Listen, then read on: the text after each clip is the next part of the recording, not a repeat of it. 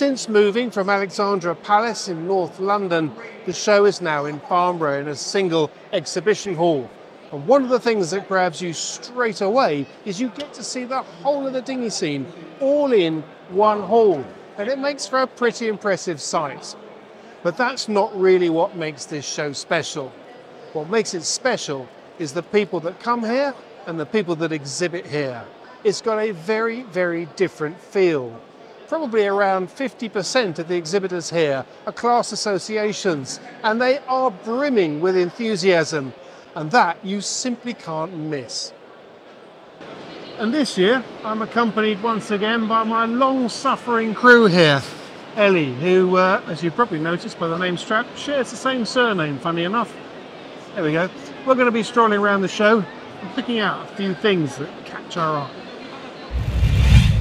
Now, as well as discovering what's new at the show, every time I come to this show, I'm drawn to certain corners of it. And one is this, the 50. I still think it's an absolutely beautiful boat. Ellie thinks I go all misty-eyed every time I see one. She's probably right.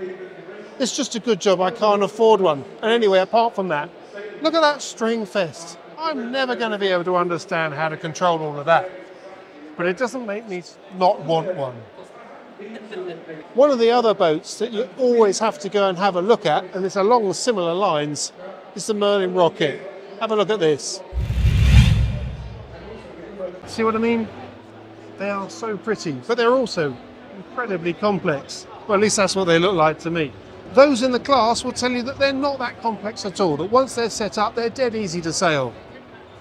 I think I might need a little bit convincing on that. But to help me do that, Caroline Croft here, this is her boat.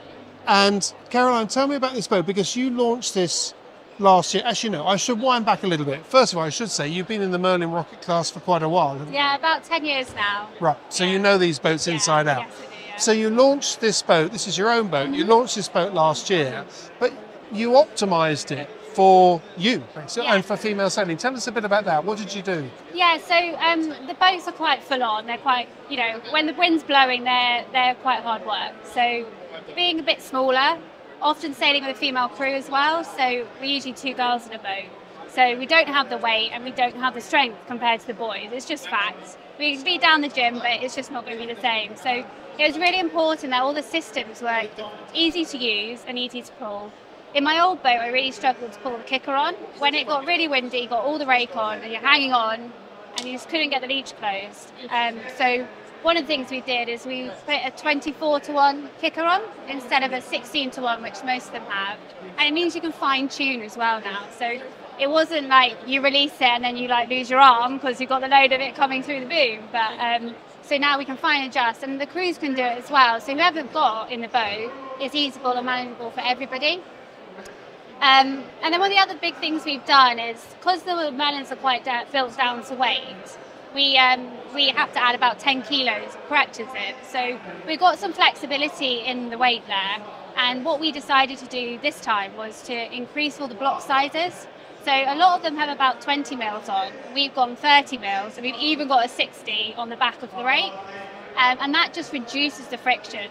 And that makes all the ropes run smoother. And so when we're raking, it's easy and you don't have to use 2 hands, because when you're at the back, you don't have 2 hands. So you can kind of tweak and it's easy and it's fast. So there's quite a few things that we've done like that just make it easier. Getting rid of the friction, it means you can get your head out of the boat and pick the shifts instead of worrying about where your settings are. Has it worked? Yeah, it's great. So the first event we did, she actually won straight out of the packet. We're still drilling holes and tying knots in the first race. But yeah, it's made my life a lot easier. And it, as well as with the crews that I sail with too, we can be up there and give the boys a good run for their money. And it's no longer the boat's too hard. It's, oh, I didn't do that start very well, or I messed up that first beat. And it's more on how you sail as a sailor rather than the capability of what you can do in the boat.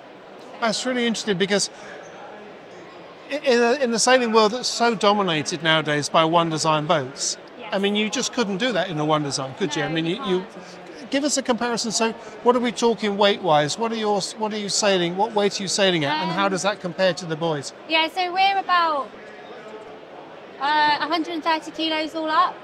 And some of the bigger boys are probably 80 pounds, 80 to 90, and crews perhaps 70 plus for some of the bigger boys. And they've got the height as well, so they've got the leverage. And yes, the boats are wide, so if you compare it to something like a Scorpion where they're very narrow, we have got some, but I'm not 6 foot and I never will be. We're going to have to stop talking about this, because it's starting to make me think maybe we could optimize it for a extra medium size. Yeah. No, we must stop talking about that because I don't need another boat on my list. What I do want to talk about is last year there was a women's and a youth's national championships, and they both sound interesting, but tell me a bit about the women's national championships because that sounded like a great incentive. Yeah, so it's something I've been pushing for a few years, so being on the committee. And really the only female helm at the moment that's constantly on the circuit doing everything. We do have female helms and it has definitely grown in the last few years. But for multiple reasons, some of our friends have had kids and stuff and it's just not quite as easy. So I really wanted to create an environment in the Merlin where women can have a day's training and a day's racing to build confidence. Because if you're on a start line with 40 other boats, mostly men, there's a lot of testosterone flying around and it can be quite daunting and a bit scary. And I wanted to allow women a safe space to be able to sail, learn some new skills and then put it into practice with racing.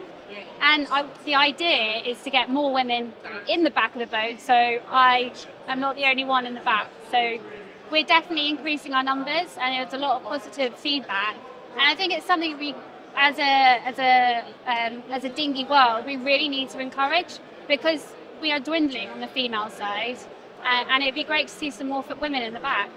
And how did that play out? How many boats did you get? How many teams did you get for the nationals? So I think we had about 18 signed up, and then 16 did all the racing, I think. So it was good. There's a lot of borrowed boats. All the guys were on hand to help and support. And were they all female crews, or were they a mixture of male and female? Male helms. I think male crews. Sorry. I think there was only about 4. Right. So the majority was all female. Were all female helm and crew. And it was a bit of an odd feeling being out there. It's like, where all these women come from? There's no men around. And it was really great. It's a great incentive and a lovely looking boat. Thank you. And I really am going to have to leave before I want to buy one. Oh, you'll want one. You'll want one soon. I always will. Thank you very much. Thank you. Part of the problem with coming to this show is that you end up with quite a long list of boats that you'd really like. And even if I could afford them, I don't think there are enough weekends or days off in the year to actually sail them. But anyway, when's that ever mattered? Anyway, here's another boat that I really would like having a go in. It's been around for a long time. I actually sailed one as a kid, but I still quite fancy having a go. Maybe it's just my age, I don't know.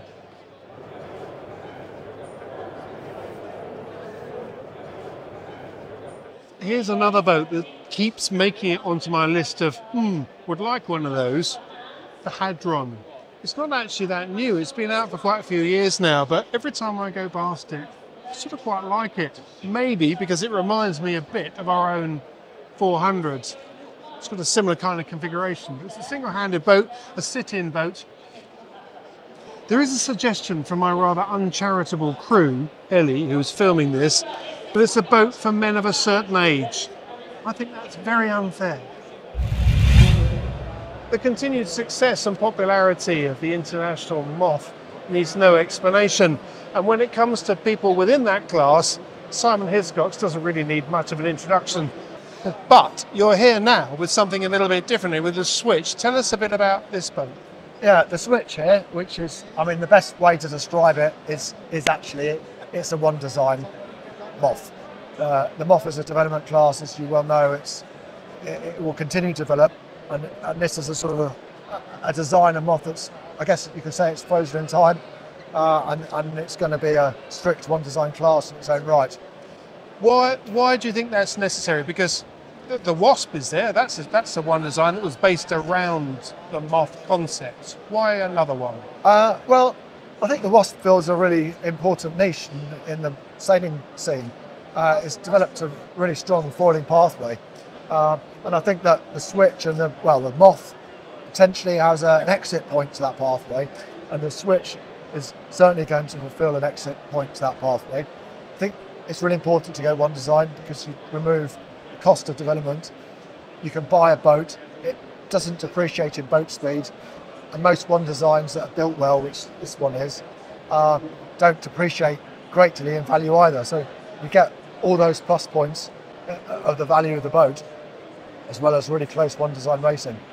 Because a good quality brand new foiling moth is pretty expensive, isn't it? What are you going to be paying for a new one? Yeah, I mean, you pay around £40,000-50,000 for a competitive new moth. It's not cheap.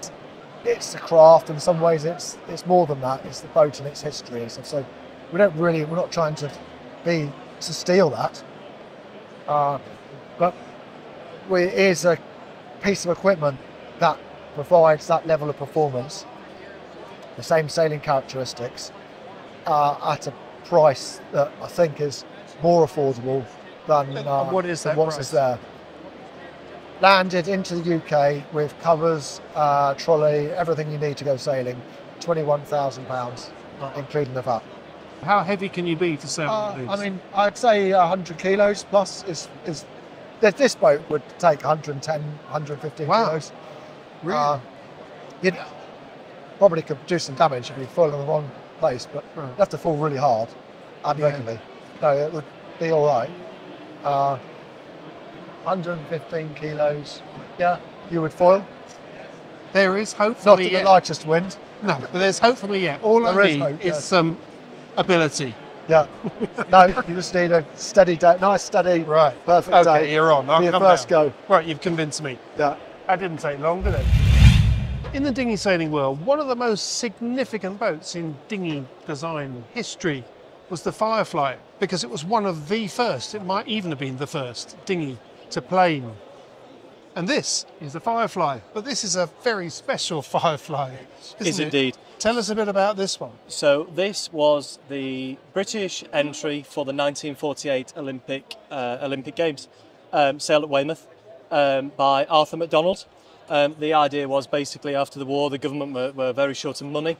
There weren't many single-handed boats, one-design boats on the market at all. And Fairey Marine, which was Fairey Aviation during the war, said, we can build the number you want, in the time that you want, and at the cost you want. And this was used then as the Olympic boat for the single-handed class in the 1948 Olympics. It was the year that Mark Elvström won the Olympics. Obviously went on to be an incredible icon in the dinghy sailing world. The Elvström Baler, probably his most famous design piece.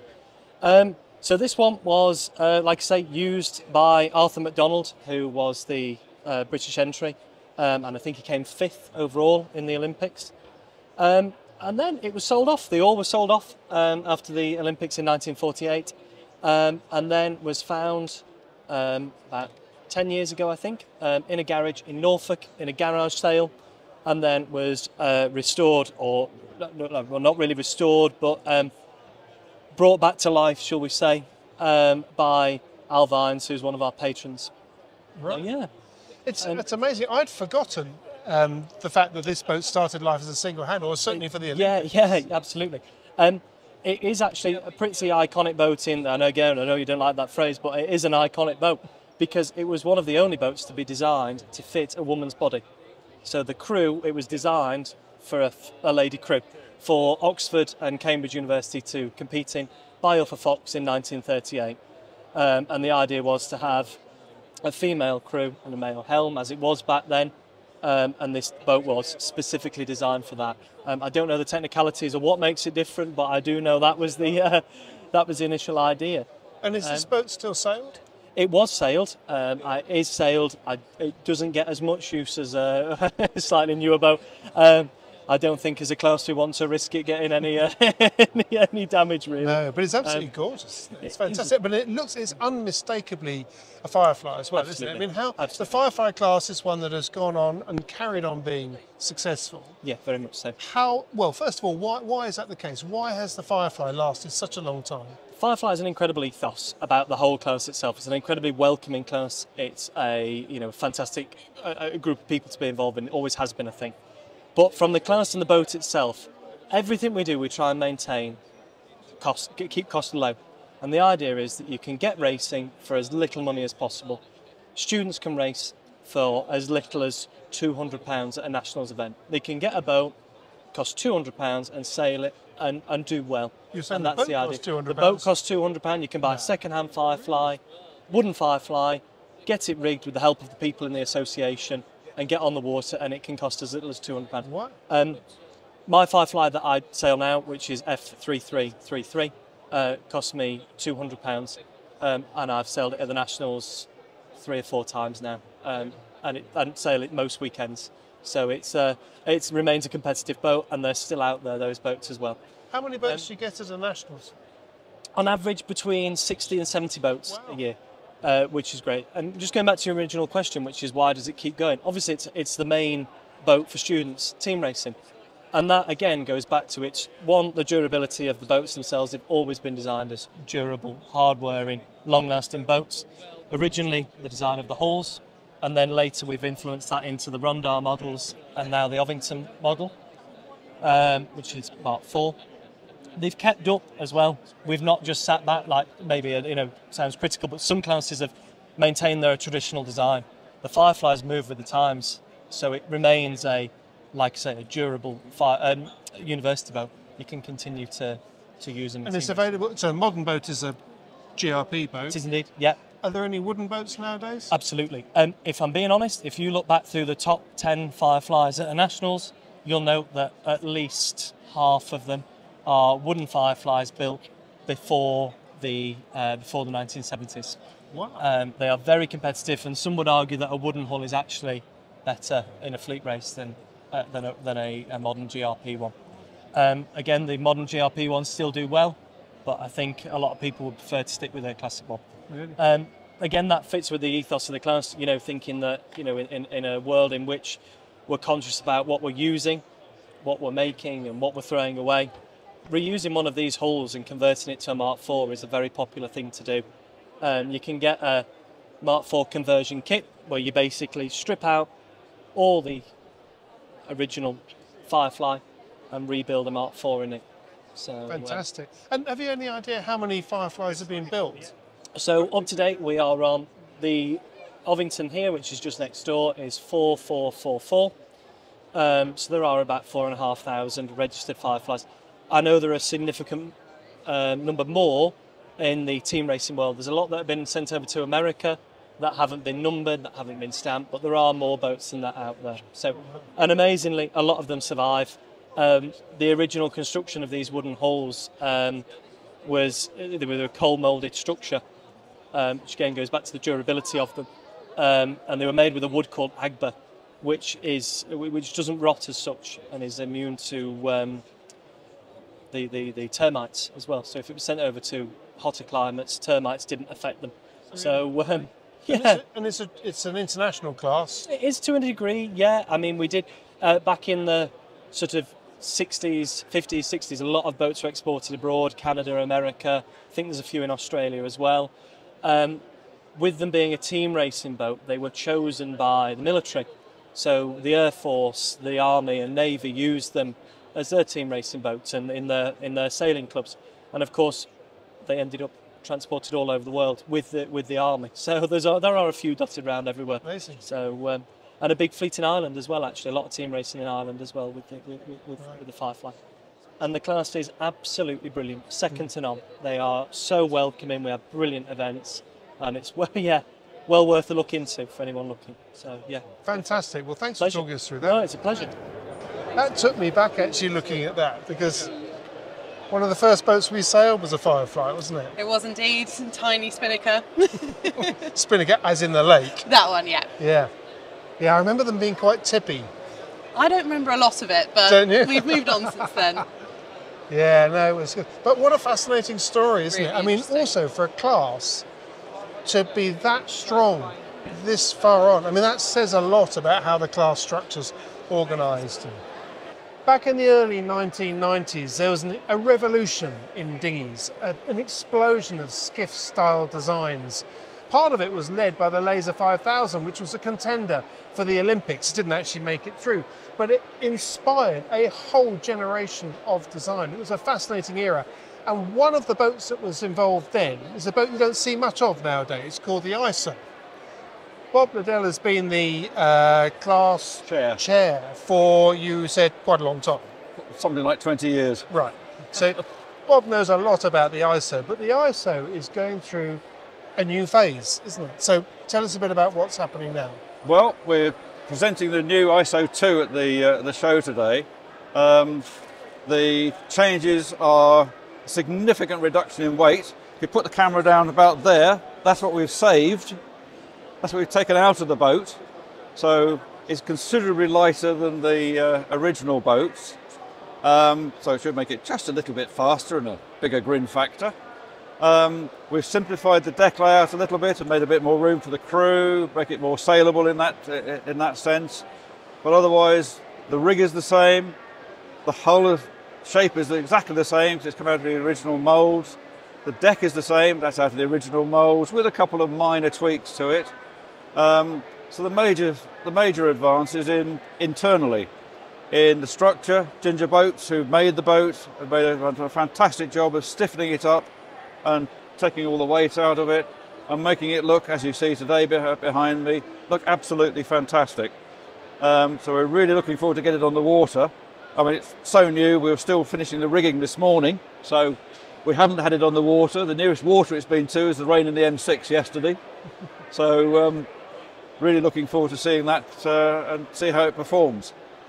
And you can buy it, so you can buy the boat as it is, as a complete boat, rig and everything else. Yes. But you can also buy a replacement hull, you were telling me. Yes, that's right. The aim and object is to update the whole class by providing the facility that if somebody has a very tired hull, one or two of them are very tired, to actually buy the hull, a bare hull, and transfer all the parts from their existing hull onto the new one, and essentially have a new boat for very, very little money. I mean, when you say very little money, roughly what are we talking about? Well, you're talking certainly the expectation is less than 5k, probably less than 4. Right. So That's interesting. we'll see after the show when Ginger Boats have had the chance to really look at the pricing and announce the pricing formally. So please don't take that as gospel, but that's the sort of current talk around the class. Is that sort of order of magnitude, and the whole boat, we think, is just going to be just into 5 figures on the road. Really? That's pretty good. Because what strikes me, looking at this boat, I remember sailing this boat, one of the very first ones, when it first came out in the early 90s. Yes. And you look at it now, and it's still a very good-looking contemporary boat, isn't it? Absolutely. It hasn't dated at all. Well, we think it's very kind of you to say so, and we have said that consistently in dinghy shows for the last 20-something years since I've been in the class, that we like to think, but then I guess everybody else likes to think, that we're the best boat in the hall. How many were built? Do you know? Originally, there were around about 750, about 700 built originally. They started at 501, and I think the last boat that was made was 1207. Right. 1207, 1208. Did they stay largely in the UK, or did they end up in No, Europe? they're actually all the way across the world. The furthest afield is Belize. So there's about 6 or 7 boats out there.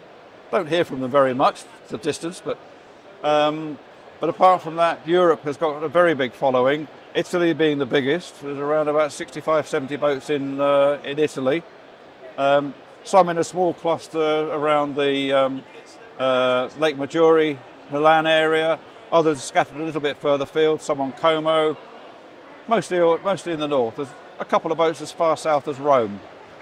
Across the rest of Europe, Switzerland, Luxembourg, certainly quite a number of dotted around in France, who unfortunately we don't hear from. French guys, come talk to us, come to the event. Germany, Holland, quite a number in Holland, and certainly going further afield, Poland, Latvia, Bulgaria, I believe. Odd boats here and there, so quite a big following all round. All buying spares from the UK. Our spare supply is secure through Vantage Sailing, who are just exhibiting the Buzz on our left here. So we've got all of that side of it sorted out. So spares is quite often a concern for older boats. Not a problem for the ISO. We've got everything.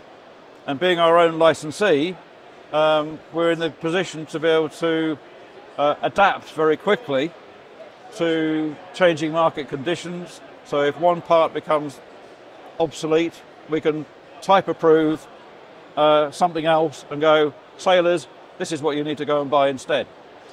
How do you deal? You mentioned right at the start about the fact that the new hull means that you're taking 30 kilos out of it. Yes. How does that work though when it comes to racing? If this boat's going to be 30 kilos lighter than the existing fleet, how are you going to deal with that? Well, to be honest, yes it is, and we haven't a clue at the moment. We've been thinking very much a part of get to the show it off, get the response, get the boats sold, get them on the water, and it'll be a nice problem to have. Thank you very much indeed. Thank you, Matt. Thanks for coming by. Good luck with it all. It's a fascinating project, and I wish you well. Please track us. Will do. Well, that's pretty interesting, isn't it? The idea of replacing your hull rather than the whole boat.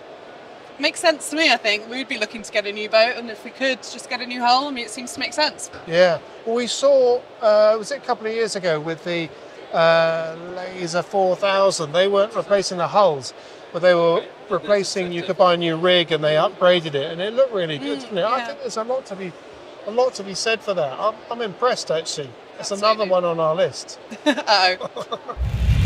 It's funny who you bump into at this show and what you see at this show, because here's a triangular compass. You might think it looks a little bit like the Tactic compass that has been so popular in dinghy racing scenes. And if you really know your stuff, you might recognise this chap as well, because he's the man who designed it. But we haven't seen you for quite some time, and now you turn up, you've just shown me this new product. It looks really interesting. Give us an overview. What's it all about? It's a compass for racing dinghies. It's a class legal compass. It's got a timer, and actually it's got 2 lines of display. So that means you can show the tactical information, the compass information, as well as the timer, which means before the start you're not compromised and perhaps getting to the wrong end of the line because you hadn't noticed the shift. And talking about getting there on time, with the 3-button timer, that timing synchronization is much easier than it's ever been before. You know, you can start the time, resynchronize, even adjust up and down whilst it's running. And of course, size of digits matters because seeing these things is important. And these digits are 30 millimeters, which, believe it or not, is the maximum allowed under class rules. So the timer on the bottom, once it's counted down, does it then count up? You can set it to do as you wish. Normally, most people, I think, once it's gone to 0, will then move to a compass or a tactical mode. And that means you can actually see your tactics and your bearing in case you're finding a mark. You can choose. Right. We've got a tactic on our 400, which we've had for many years, actually, and it's absolutely superb. But I do like the look of that, to have, as you say, both lines of information. Excellent. Good stuff. Well, we look forward to seeing that come out on the market. When's it going to come out? How much will it be? So there'll be some samples being tested over the summer. Volume production in September, and it's £345, including the mast bracket. All right. Look forward to that. Thanks for showing it to us. Well, that's been pretty interesting, isn't it? What caught your eye today? I think for me it's got to be the Merlin Rocket story. It's just such an interesting one, and a one which is really fascinating to see how a development class is able to use the flexibility that they have compared to what we sail, and we're stuck with our 400. And for them to be able to use different techniques and put different things on their boats, which can really help balance out that gender disbalance that we sometimes have with some big bulky boats like a Merlin. And it was really interesting to hear what she'd done in particular to her boat, and it may well be something that they use going forward in different boats and different classes. That's the whole exciting thing about development boats. Yeah. And to see what she'd done in the nationals as well, and how that's been used this year to really encourage people, sounded like a great atmosphere. Sounds like something that maybe should be replicated across the sport a bit more. Yeah, it does sort of, it is a reminder, isn't it? But when she said she's sailing at, what was it, 130 kilos? Yeah. It's a big boat to handle with 130 kilos. And we know what it's like in the 400 where people say it's an intimidating boat. Yeah. And actually they're not that different in terms of size, are they? But yeah, it just goes to show what you can do when you've got in a development boat, as you say. Yeah, I mean, for me, I think the thing that I found interesting, particularly at this show, would probably come under the category of repurposing, really. I thought that the ISO 2 story was a really interesting one, because there's a boat that was quite popular back in the 90s, and fleet sizes aren't that great now, but with a new hull, just replacing the hull, great way of getting the class going again. And to take 30 kilos out of it is pretty impressive. It just goes to show what modern techniques and a better build quality can do. I think what I really quite liked about what he said was, well, how are you going to, when posed with the question, what are you going to do when you take 30 kilos? How are you going to cope with that? Don't know. Let's just see what happens. Certainly easier than the diet we're trying to be on, isn't it? So Maybe we should have one of those boats. Yeah, good Much idea. easier. Yeah. Right, I think we'll do another little wander, but I think that's probably going to be it from us, isn't Yeah. it? From the Dinghy Show. See you next time.